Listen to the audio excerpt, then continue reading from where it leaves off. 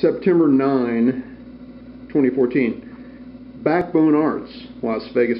So I think it fitting that the inaugural piece for my gallery space is one dedicated to Dana and the Expedition for Life.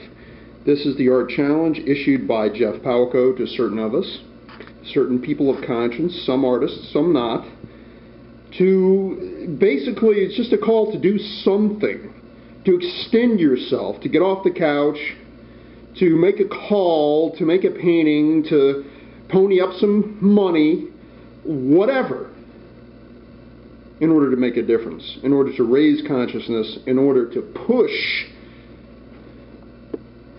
the envelope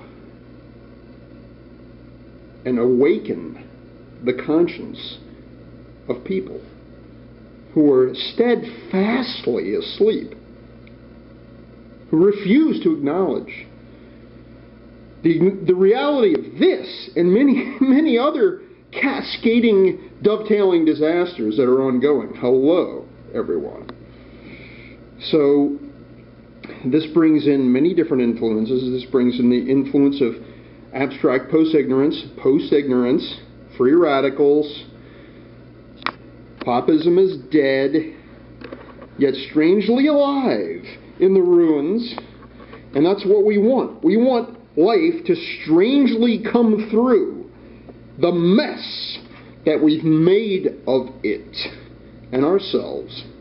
And so that's, again, the symbolism of reality. There's tomato soup, there's reclaimed goodwill art base, the platform on which I'm standing on this, and there's just freewheeling energy of hope coming through. And that's sort of the sun, the sunflower that you can sort of make out there. And all the difficulties that the purity of simply life being life, getting on with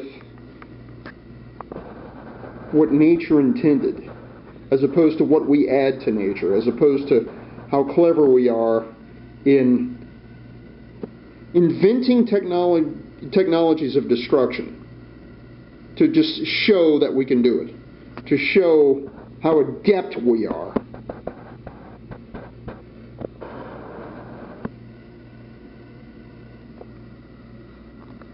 If we have any hope,